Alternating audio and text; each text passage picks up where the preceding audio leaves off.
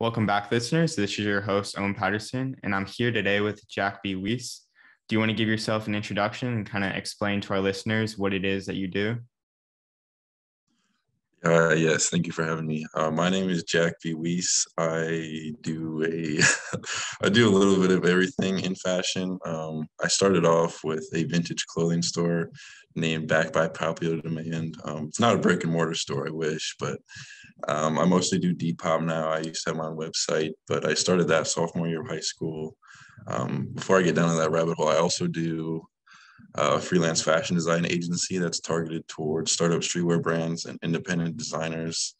I like to help clients that have almost no knowledge in the fashion industry, and I like to kind of cast myself as a bridge in which they can kind of go into the industry and someone that will help them not get screwed over by factories, make sure that they have good tech packs and they can appear professional so they're less likely to get screwed over and get discouraged, and just close any gaps in their knowledge that they may have. Things such as that, graphic design, freelance fashion design, that kind of thing. And then I also have my own clothing brand. It's called HRMTG. It stands for Historical Reinterpretations Made Through Garments, and those are historical inspired. I consider them almost art pieces. A lot of emphasis is placed upon the printmaking on those and creating individual garments, and that has been going on since this last summer. And I do everything myself right now, but everything's made in the USA, and I have a lot of plans with that for the future. So that's basically a rundown of the three major things that I do. And I'm in college right now, so I'm also a college student. Really cool. All right. Well, we're going to dive into all that stuff a little bit later. But first, I kind of want to talk about, I guess, the way that we got connected was by you reaching out to me. So that was a nice opportunity. Yes. And I just wanted to be able to get back into podcasting. This is my first one I've done in a little bit. And it was nice to have that kind of push from you. And also really want to kind of learn more about what it is that you're doing and maybe what you have planned for the future. But before that, I want to ask you for some icebreaker questions. So these are going to be just some maybe one-word answers, or they're going to be something a little bit more challenging. Maybe we even get deep, but who knows? All right. The first one's going to be, in certain situations, do you see yourself responding in a fight or flight type of action? Fight. You said I'd flight? say fight. I said fight. Fight? Yeah. Okay. That's a good reaction to have. And do you consider yourself someone who binge watches shows or spreads out the episodes? Spreads out the episodes. That's pretty good. I don't know if I've met too many people that do that. What do you think? Do you just have a lot of discipline, or what's the deal? Not enough time to watch it all in one go?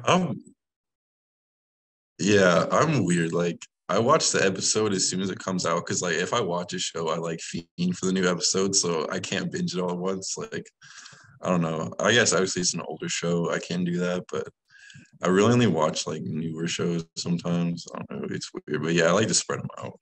Right. It's kind of more fun that way. And are you a day person or a night person? Definitely a night person. Like early morning, like 1 to 3 a.m. Yeah. That's when I hit my stride. Okay. Those are your peak working hours, or just peak Yeah, having pretty fun much. hours? Yeah. Peak probably working hours, like I don't know, like sewing or on the computer or Right. You can't be bothered at that time. It's pretty I mean, quiet. I'll be sometimes I'll be sleeping during that time too, but yeah, usually Yeah. if it's a weekend, I almost guarantee I'm working at that time. That's great. Can you speak multiple languages? And if not, is there a language you want to learn? I can speak a little bit of Spanish. I took that for 4 years in high school, and I am learning French right now. I'm about to finish my first semester of French, and I continue to learn that. This is my first year of learning French, so eventually I'd like to be trilingual, fairly fluent in all three of them. Obviously, or not all, including English, fluent in all three of those languages. But Yeah. yeah, in addition to those three, I'm not sure what language I would pick. I mean, those three are keys that can unlock a lot of doors. So let's say, I yeah, think three's I'd like, yeah, enough. three, Yeah. yeah, three is. I mean, there's so much stuff I want to do already. I mean, Right. learning, that many languages to a proficient level is, yeah, it's Yeah. not gonna happen until I'm like 20 something, but yeah. Yeah, you got to know your limits. The reason I asked, and we'll get into this later, but I saw a lot of French references. So I Oh was yeah, just yeah. curious to know if you speak any French. And Mm-hmm. I guess that's something you're learning right now, or like, Mm-hmm. we'll get into it later, but I want to ask Yeah, what got you interested into it. So we'll hold off on that. How many yeah. siblings do you have? We could go down that rabbit hole later. I have three sisters. I have one older sister and two younger sisters. Very So cool. very much, yeah. Which I think it definitely helped me growing up a little bit to tap into my creative side a little bit more. Yeah. And this was a question that I got from watching a TV show, and I thought it was actually a really good one. And it was, what played a bigger part in shaping you, nurture or nature? So what I mean by that is like, do you think it was the people who really supported you and kind of gave you different perspectives, or do you think it was kind of your surroundings and being able to go and get your own perspectives?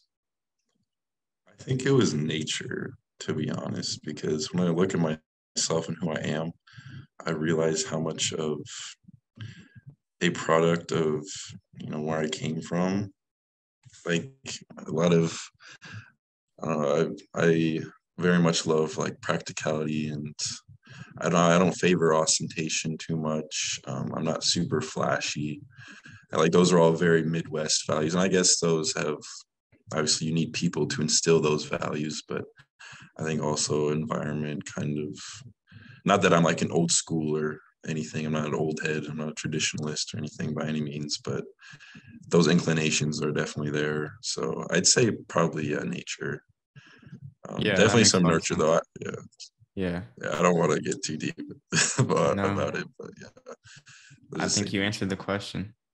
Yeah. And what's another interest that you have that's as equally, I guess, important to you as fashion?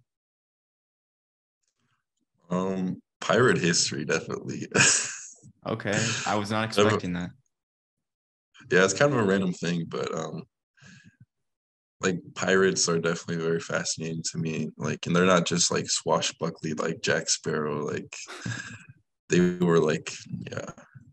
There's a lot of stuff I could get into about pirates that are very fascinating. Just these that they were forces to be reckoned with on the fringes of society. There's a lot of cool interplay with like socioeconomic policy, and there's another rabbit hole. My gosh. All right. Well, I think we've learned quite a bit about you already, but now's the part of the episode where we get to dive into the reason you're on the podcast, which is to talk about Mhm. some of the businesses that you're working on and what you have planned for the future. So, what got you into fashion? So I've always been into fashion for its power of self-expression and self-authentication. I wasn't like huge into certain brands until I got older. But so I've always been into clothes for their self-expressive quality, but it kind of grew into I've always been like I've always had like secondhand clothes and hand-me-downs. So naturally you can buy those thrifting. So I did enjoy that growing up. And then that kind of got the foot in the door for me buying myself my clothes.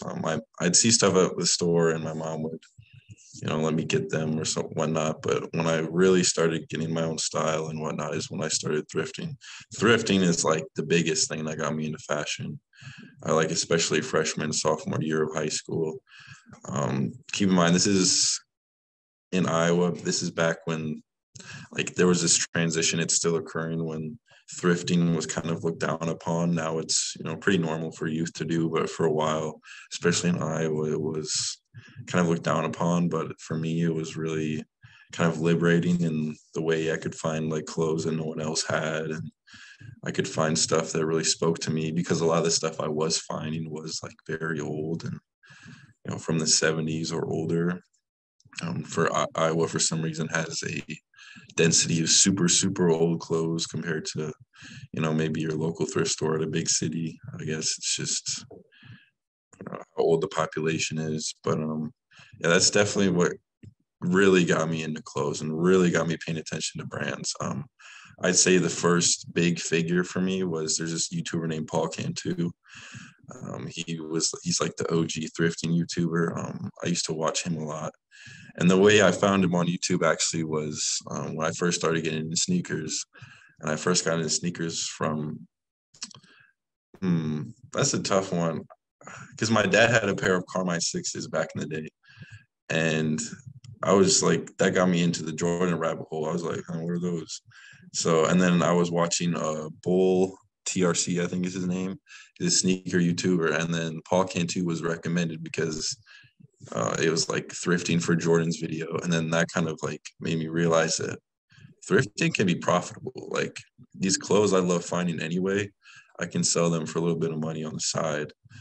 So that kind of got me into the business side of fashion. That was kind of the foot in the door. It's not exactly, fashion industry, but it is making clothes off of money. And that really started refining my taste because I'd go thrifting like 4 or 5 times a week, and I still do. And, you really refine your own personal taste. And it's kind of a fun way you can almost see trends as they happen because fashion loves to reference its own history. So you can kind of see things in the thrift store, maybe buy it, and then you post it, and then you see it gets a lot of feedback on Depop or eBay or whatever. And then, you find more of a similar style and post those too. And then like, especially with the Y2K thing, there's a lot of Y2K stuff in my area, like Sean John and Echo and all that. And I've been selling that for years. And now it's like, I can only keep that stuff for like a day anymore. It just flies so fast. But yeah, that's basically where I got into fashion. And too, I feel like an important kind of fact to know is that my mom used to work at a Macy's, so I've always had like cool quality clothes. I didn't have like designer, but I had like very nice quality like Ralph Lauren and Tommy Hilfiger from the 90s when their stuff was in their prime. I always think about this one corduroy Ralph Lauren hat I had. I would say I was a pretty well-dressed kid. I loved to dress myself as a kid. I'd either wear like something Ralph Lauren or like just some Lego Star Wars graphic tee. Yeah, that's what it was pretty much. But looking back on those pictures, and then too, like a lot.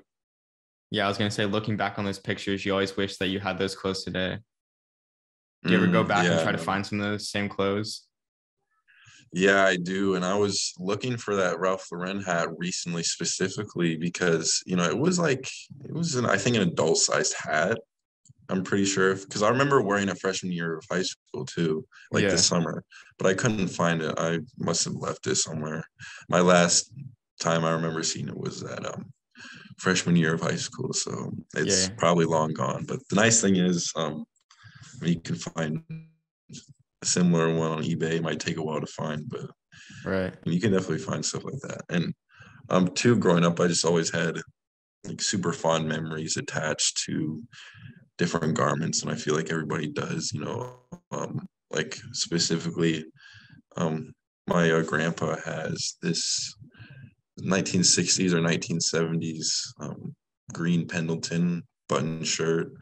I just have fond memories of that one. It's too small for me now, sadly, but just things like that. Like that hat I was talking about, the Ralph Lauren hat. Ever since that hat, like I've had that for a long time, and now corduroy is my favorite material just because that hat was corduroy. So right. It's interesting to hear about all your connections to fashion. And I just want to reiterate for the listeners some of the businesses that you're working on right now, which is your clothing brand, which is the Historical Reinterpretations. It's the HRMTG. And then and then your vintage clothing stores, it's backed by popular demand. And then you also have Jack B. Wiese. Jack B. Wiese. Jack B. Wiese Design, which is you providing creative services and also technical services to fashion creatives. Yes. Okay, cool. So we're going to get more into kind of your clothing brand, the one that you've been producing. And I want to ask you, what technology apps do you use to design, or what other resources help you in your design process? So my design process really starts with books and research. My clothing brand is really a child of books and kind of just aesthetic research. I am a huge history buff, I'd say. Not necessarily a fashion history buff. I do love fashion history, but it's more so art history and just the anecdotal aspects of history, like history as a story. And I have a bunch of books, but there's this one book in specifically that kind of birthed the brand. Is called Tigersprung. But anyway, long story short, it starts with books, I'd say, and I'll read the books. The books kind of act as an impetus for ideas that will just come to my head. So I don't like read with the purpose of design. Also, too, another place that designs can start from is just at the thrift store or, just out and about. Or I get a lot of inspiration from just random things. I've got whole albums on my phone of just random things. And then the next step is I usually just go straight to Adobe Illustrator after that. I do love using references to reference images. But I'd say my primary tool is Adobe Illustrator. I do have a lot of fashion design books, fashion design resource books, and to help me with the technical side of things because I'm not a walking library. I can't memorize, all the seams and all the stitches when I'm making my tech packs and whatnot. So, but my biggest tool is Adobe Illustrator. I use Photoshop once in a while, but it's mostly Adobe Illustrator. And I do sketches with just pen and paper sometimes, but that's only when it's a little bit more complicated and I need to establish the overall fit more. But definitely Adobe Illustrator. I love Adobe Illustrator. That was my first program I ever played with. And Adobe Illustrator will forever have my heart. Definitely. I want to ask for personal reasons. What's the process? I guess I'm probably going to go up and look up a video on it later, but what's the process for turning something from an Illustrator sketch to the live or like more realistic pictures that you create for people? Are you talking about like the 3D mock-ups? Yeah. Yeah. So like getting a flat sketch to like a 3D mock-up. Right. So that would be I make the 2D sketches. I don't do 3D. I would love to. But that'd be on Clo 3D, I think it's called CLO 3D. And there's a number of other design programs, but basically you would take that flat sketch and then you'd probably go to a pattern maker and then you can put the pattern into this Clo 3D program and then we'll sew it in like 3D and then you can see it as like a 3D model. For stuff like basic 3D t-shirts, people can do those in like trying to think of the name. It starts with a B, but it's a free 3D design program. But really, the 2D sketch, if you're gonna go to 3D, it's kind of just a reference for fit. The 2D sketches are more so for the factories than they are for the 3D. Right. I guess the 3Ds are for the factories too, but most factories I think prefer the 2D just because it's a lot less storage on devices. Like even tech packs themselves can take up so much storage because I've made tech packs that are like 30, 40 pages long. Wow. And like you get all the images on there and the artworks and but yeah, they can be a lot. So, but yeah, in terms of getting them from 2D to 3D, it really depends on like what the end goal is because I know a lot of brands now will do like the 3D mock-up for, their posts or whatnot, or just kind of the aesthetics of them. And I don't really think the 2D would have a whole lot of help on that. I mean, 2D is good to see like the fit and all that. Right. But yeah, 3D is very interesting. I do definitely want to learn 3D. I tried learning it for a little bit, but I just wasn't consistent enough with it. So in Yeah, the I'm gonna. future though, one day in the future though. All right. Well, I may need your help in the future with that, so that'd be great. Next, I want to ask you, how did you learn digital design? And I guess how did you learn design in general and fashion in general? Is it all stuff that you kind of went through rabbit holes and just went on different kind of tangents in learning things? Mm-hmm. How did that all formulate? So I started, I believe, with the foot in the door YouTube, like how to start a streetwear brand, and then I just kind of continued going around down the rabbit hole. And my biggest resources thus far have been books. I cannot stress how helpful books can be, because people on YouTube are only willing to tell you so much. I mean, and rightfully so, probably. I mean, they spend so much time and money to get this knowledge that they just can't give it all away for free. So books are a huge resource, and a lot of books I've gotten have like resources you can download onto your computer too. So definitely books. I still do learn a bit from YouTube. Podcasts too. Podcasts are huge, because podcasts I can always listen to while I do something else, while I'm in the car. I like to take notes while I listen to podcasts sometimes, just to help me remember things. But definitely like books and podcasts. I say those are the top two. And then I wish I knew more people in the industry. I know a few, but that I email back and forth once in a while with.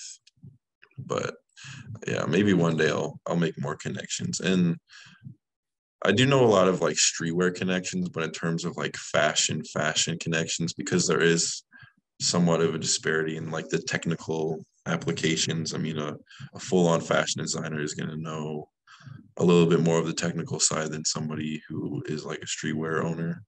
So I would like to make more fashion industry connections, and I made a few that are really good. But yeah, definitely, Yeah.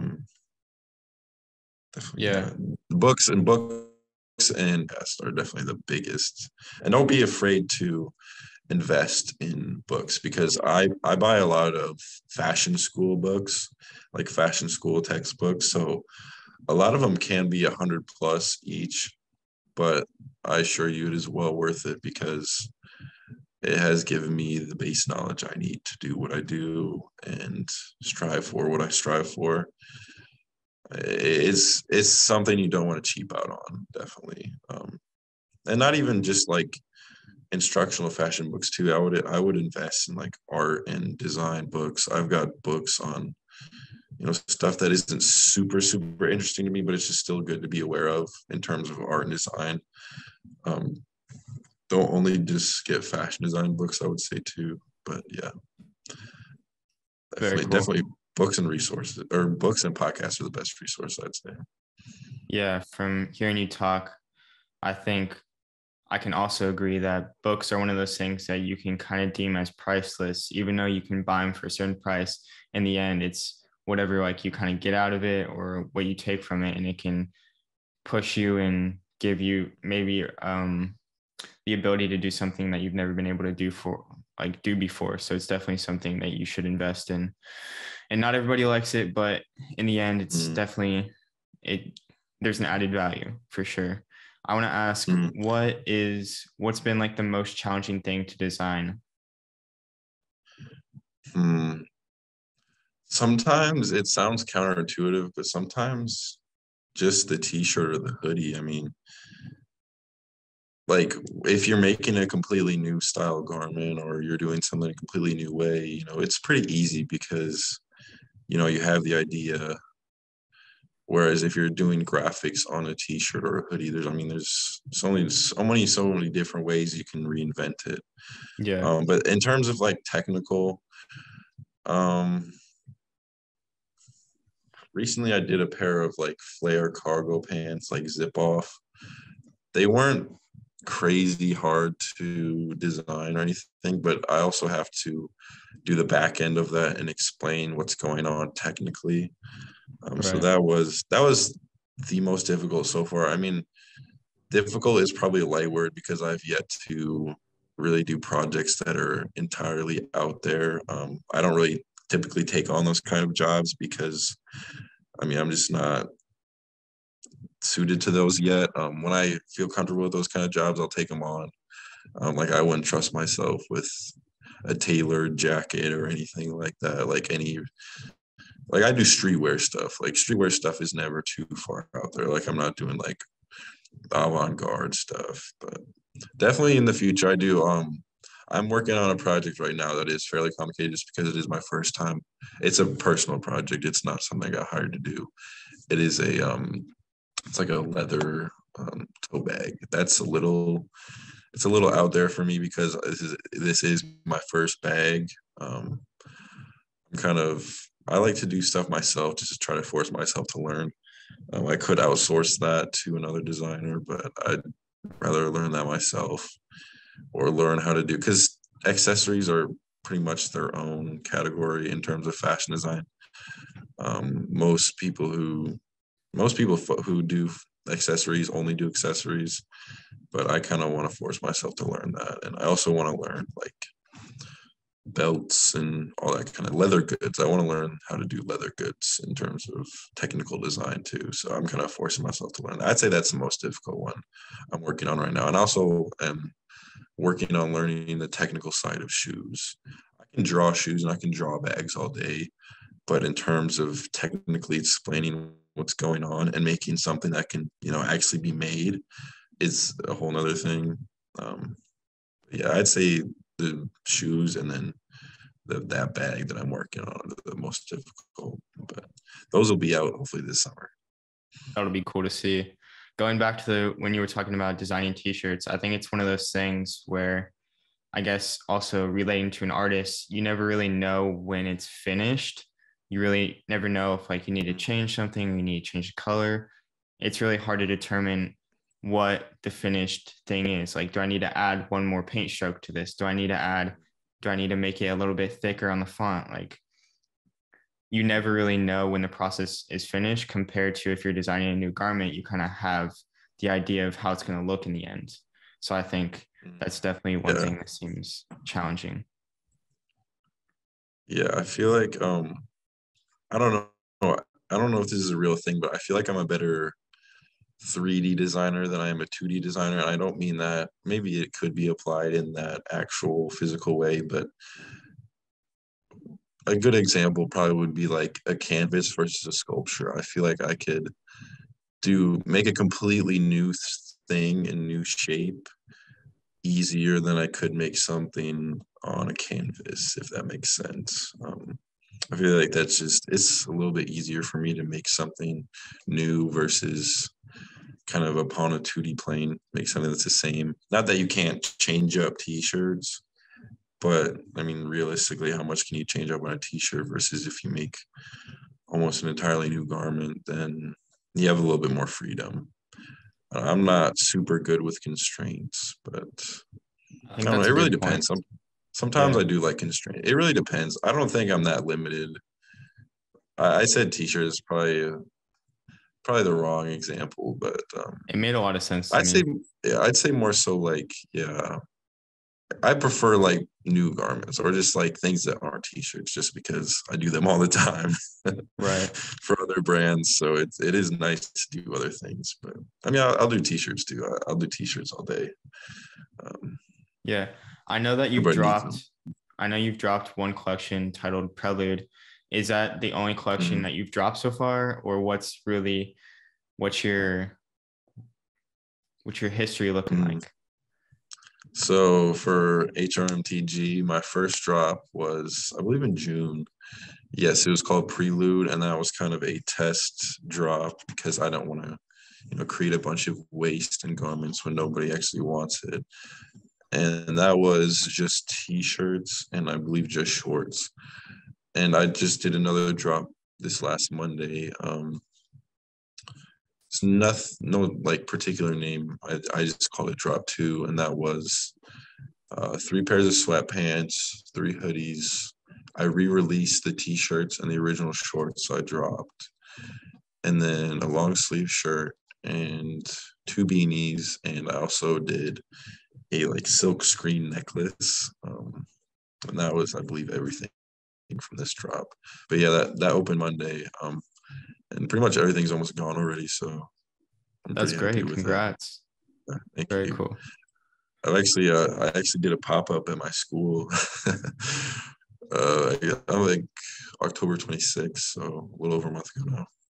Yeah, was that something you organized, or was it kind of organized by your school Yeah, and you got involved in it, or what? yeah, I organized it with my school. I reached out to them and said like, yo, I had some vintage stuff and I had some stuff from my clothing brand out there. Because I don't really like sitting on stuff for my brand. Like I'd rather see it out in the world. Like I hear designers say this all the time, and I definitely agree that seeing your stuff out in the world is perhaps the biggest reward of design. Like seeing something actually put on your garments, because when you wear something, you kind of throw a little bit of your social credibility behind it. You're basically co-signing the garment and the brand that you're wearing, like by wearing it. And so to see Right. like somebody trust themselves in my brand, like you're not going to wear a brand that, you're going to get shamed for, or, I mean, if you don't care, then you will, but there's a lot more than just putting on a garment. Like you're basically co-signing it. So it is cool to see people wear my clothes. Like it's like the highest form of appreciation, basically, because people can like something, but I like a lot of clothes, but there's a lot of clothes I won't wear just Right. because it's not me. So it's like the biggest cosign when somebody Yeah. actually wears your clothes. So it was cool. Like I did a lot more because my clothes are a higher price point just because they are made in the USA. So I was kind of afraid that nobody ended up buying anything because it is a college campus. There's not exactly the most um, free spending money here on a Right. college campus. So I was a little worried about that, but it still did really good. It did better than my vintage stuff, surprisingly. But yeah, it was a fun day. It's good to get brand awareness out there. I definitely want to do more pop-ups in the future, like big city pop-ups like New York City. I want to do one in DC. I live by DC, about an hour south of DC. So I want to do one in DC this summer. I want to for sure do LA this summer too, probably just to get that brand awareness out there, because I love physical experiences, like in-person experiences. Those are so much more potent, more powerful than just seeing something on Instagram. Like, yeah, it's more accessible to do, it's cheaper to do, but I want to invest heavily in-person experiences, because I feel like the memory with that is just more, it's just going to be retaining Valuable. more. Yeah, Yeah. like you can feel the fabrics, you can smell the fabrics, you can see all the packaging. I invest heavily into packaging and all that. So it's something you can't really see on like a product picture, or even you can like I've posted my packaging before, but it's not as it's not as powerful when you see it in person, as with anything really, but especially garments and fashion and presentation and storytelling. And even though I just had a little booth like outside, it was so fun to have people come into like a little space that is kind of like your own little world, I guess. It's kind of grandizing the little table that we had and like a few racks of clothes and like a carpet or something. But I definitely want to do like physical stores and retail in the future. That is a huge goal of mine. No, it definitely sounds like you're really just making things happen and not really looking at it as like, oh, should I do this? Should I not do this? But you're really just committing to everything, being very experimental. And I don't think that's at all bad. And I think there's a lot to gain Mm-hmm. from every experience that you do. So definitely keep on with that Mm-hmm. journey. We have quite a few more questions I want to get through. So let's dive into the next one, which is why the European references, or like, why did you gravitate towards the Victorian era? So those historical references really reflect like I said, the birthing of HRMTG. Specifically that Tigersprung book I was talking about. It's a book that covers fashion's kind of credence with modernity, and it's a very like deep book on fashion, and it's a deep dive into its relation and the expression of the human, and kind of its relation with different epochs. And they had a case study in the book, and the case study was, I believe it started in the 1840s and it went all the way until the early 20th century. And they just talked a lot in the books about kind of like, yeah, the Victorian era, the 16th century, the 17th century. And me too. I love that era of history. Like, I'm a huge history buff. So growing up, I always saw those, like those woodcuts and those engravings and those prints. And they just represent a certain enigma to me. I don't know. There's just like a certain mystery to them. It's kind of unexplainable, like a certain, yeah, like a certain mystery or a bit of surrealist imagination with them, dream potential. It's kind of hard for me to explain, but it's very, yeah, like very mysterious to me, and it's very fascinating because a lot of the times those illustrations, those fashion illustrations, they weren't real people.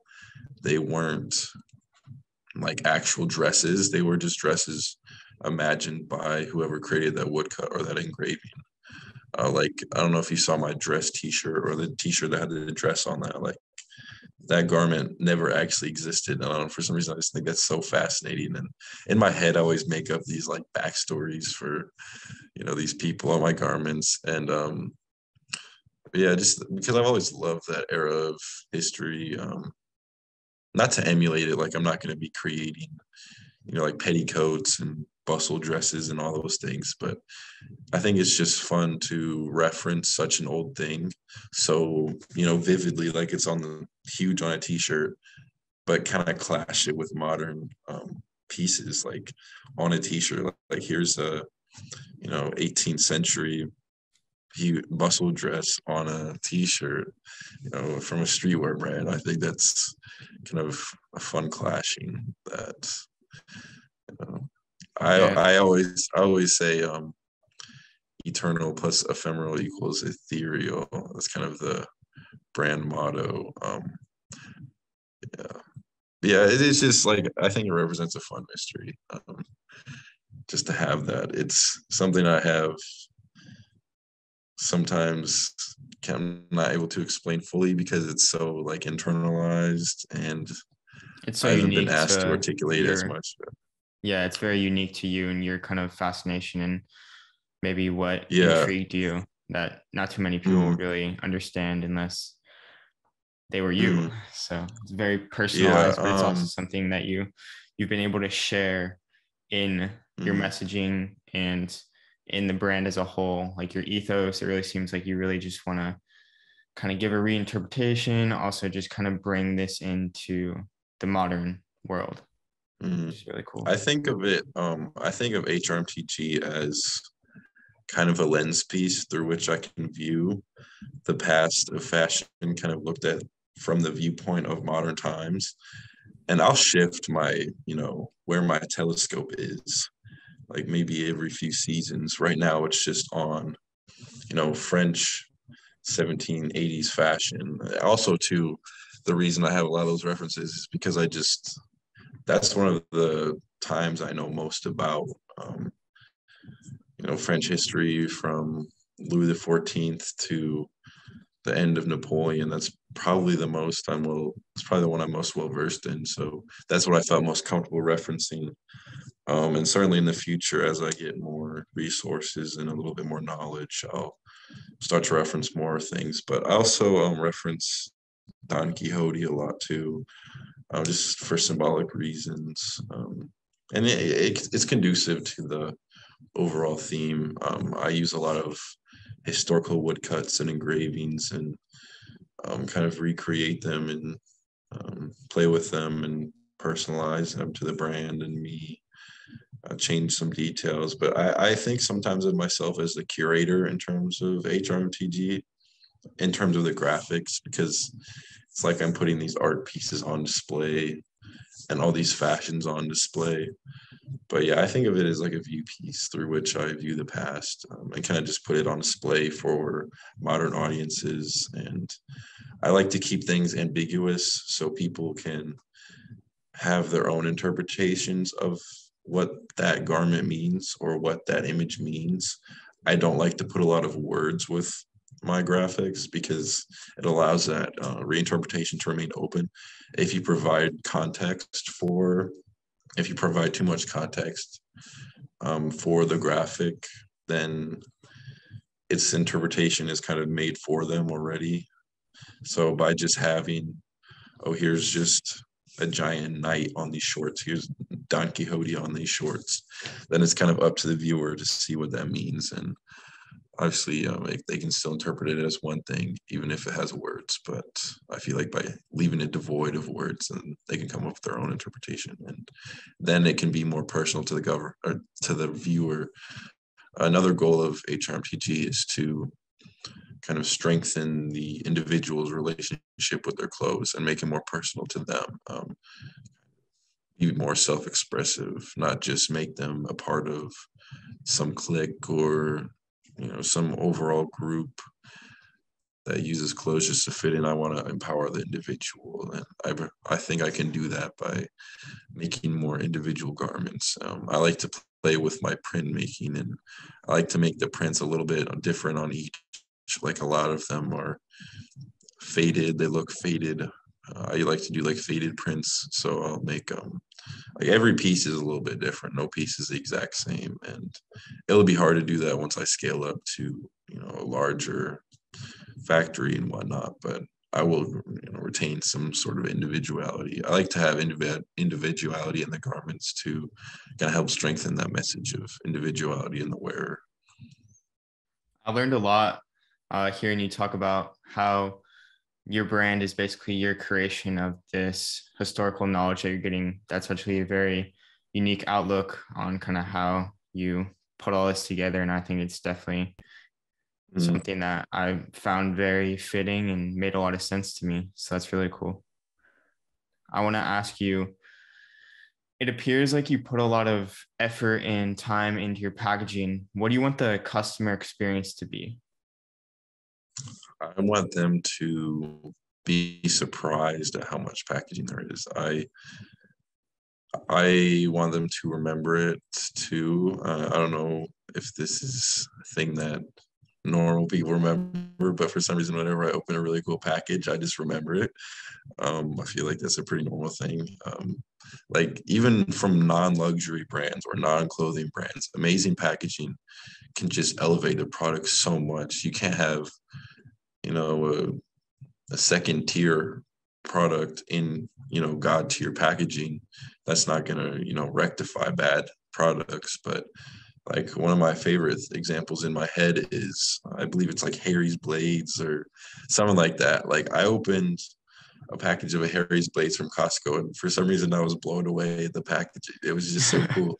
I've gotten a couple pieces from Cartier recently, and the packaging and that of course was amazing. But yeah, like elevated packaging just creates just an elevated experience, an elevated story. It feels like you're getting part of a world. So I want my customer to feel like they're getting a piece of the HRMTG world. And I like to think of the HRMTG world as like a collage of just different, historical motifs and styles and whatnot. So I want to feel like they're getting a piece of the Hermitage collage, basically. I print the packaging. It's got the horse on the package. It's got custom tape. It's got a custom zip bag. Every purchase comes with a poster, like a very large poster of the woman in the dress. So, and it's very stark, like black and white. So it kind of fits the black and white uniformity of everything. Very like ambiguous, and just a little logo in the corner.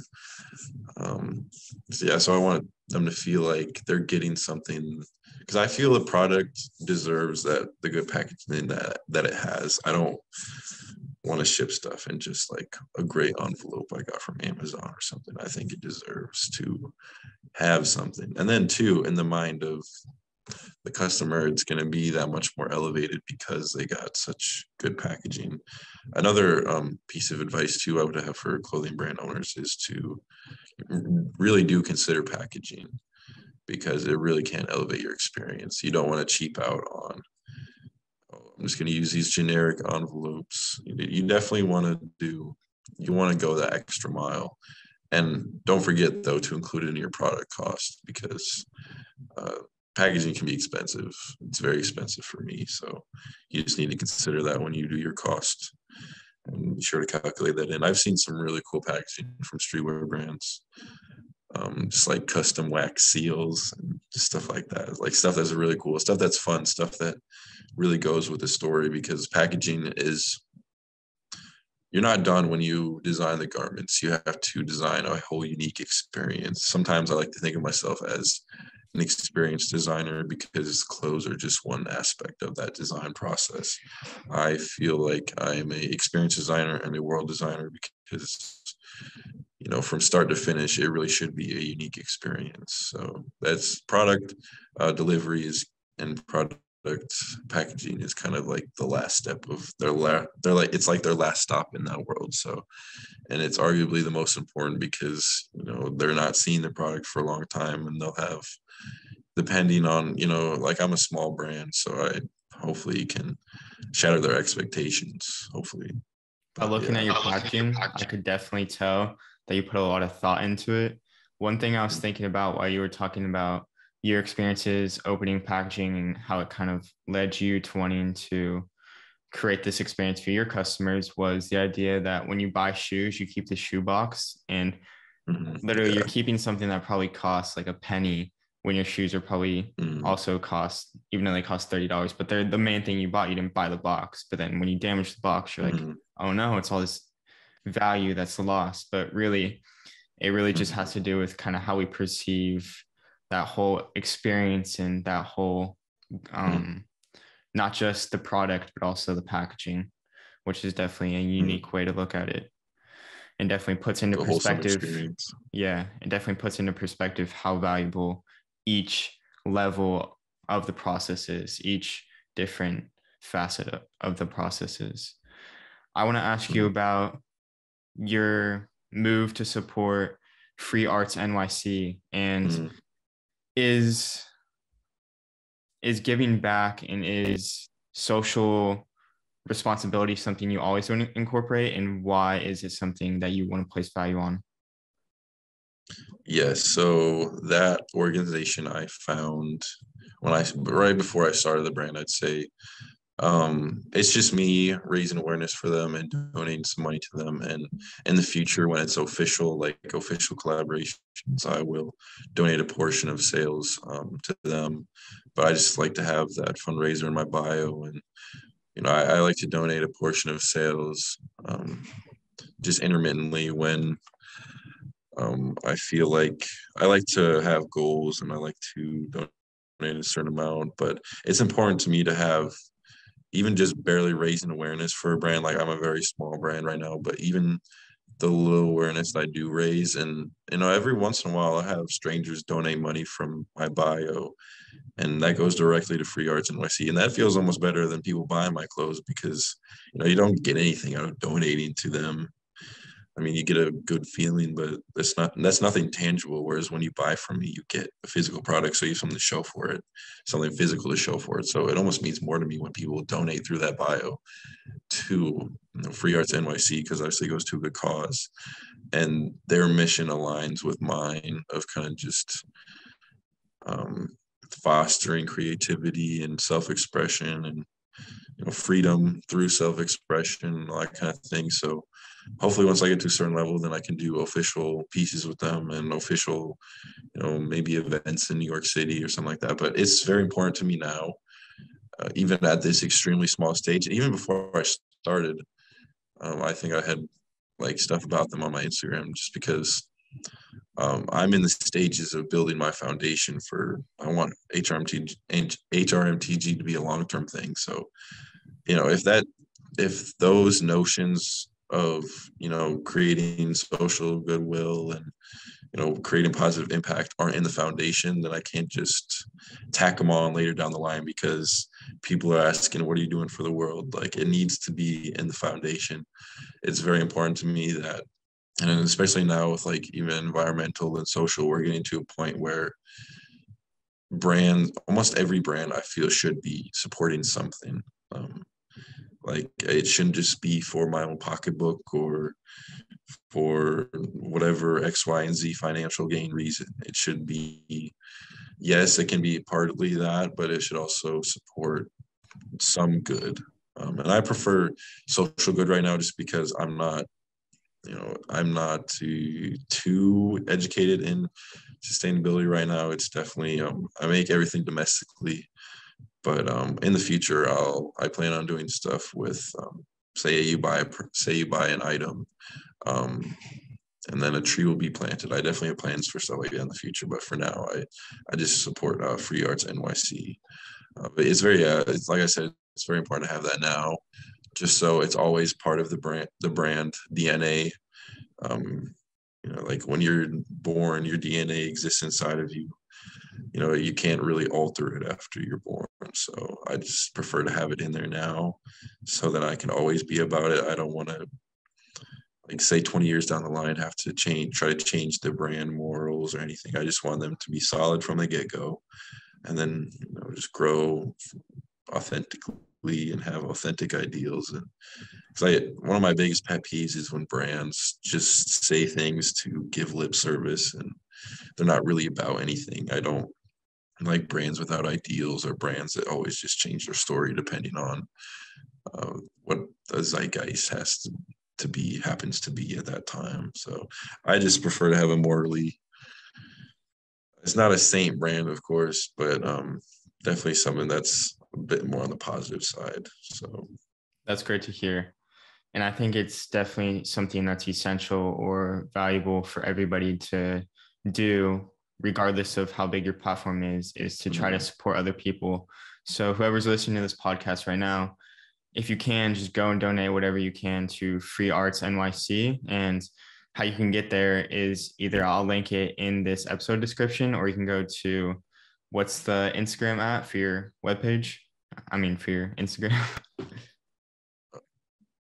Yeah, HRMTG.xyz. I have a donation link in the bio, and I also have the donation link in my personal Instagram bio, which is Jack B. Wiese, Wiese. Or I'm sure you can just go directly to freeartsnyc.org and donate there. Doesn't matter where you donate, they get all the money. So, Glad to hear.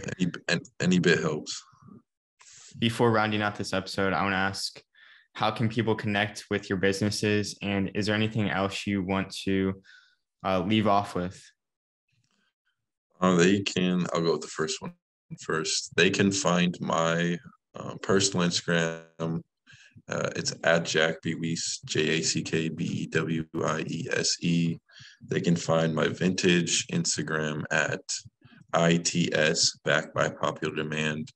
Also on Depop, where I'm the most prominent. Emma Chamberlain followed that like a little while ago, so that was huge for that one. It's just backed by popular demand. Backed by popular demand. They can find my clothing brand, HRMTG.xyz on Instagram. The website for that is OUI-HRMTG.com. Most of the stuff is sold out, but we still do have some items. And then they can find my design Instagram at Jack B. Wiese Design. Same way my name is spelled, just add design at the end. And all those links are also in my personal Instagram. That's kind of the main sign for that. So you can pretty much find anything I do from there.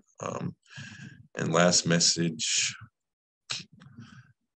don't let people stop you from doing anything. I don't know. That's corny, but definitely just do it. Just do it. That's probably my last thing. Don't be afraid of failing. And also be patient. Be patient. Sometimes stuff takes time.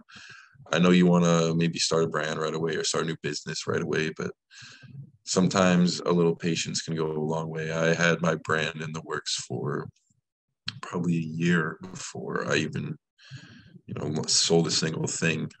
Just conceptually building it out and making sure. And that way too, you don't get caught up with having the same name as somebody else, because when it's something you're considering for a year, you can really come out the gate strong then. You don't want to get too complacent on it though. You definitely want to start before. Because if you wait too long, then you can get into the problem of, okay, I'll just launch my brand in a month. Okay, I'll finally do it then. But just be strategic about it. You don't want to wait too long, but definitely sometimes patience can go a long way, because you want to think long term with your brand, unless it's really something that is just for a trend or a quick buck, but you should think long term about your brand. So really build it strong out the gate. Really think about things about out the gate. Think of things 10 years into the future, and you won't regret it. I promise you. And it's definitely for the better. That's probably my last bit of advice for brand owners specifically, I guess. And maybe for like, this is kind of more so on personal style, but thrift as much as you can, because that is the best way to find your own personal style. Kind of just random advice, but no, closing, that was great. Closing statement.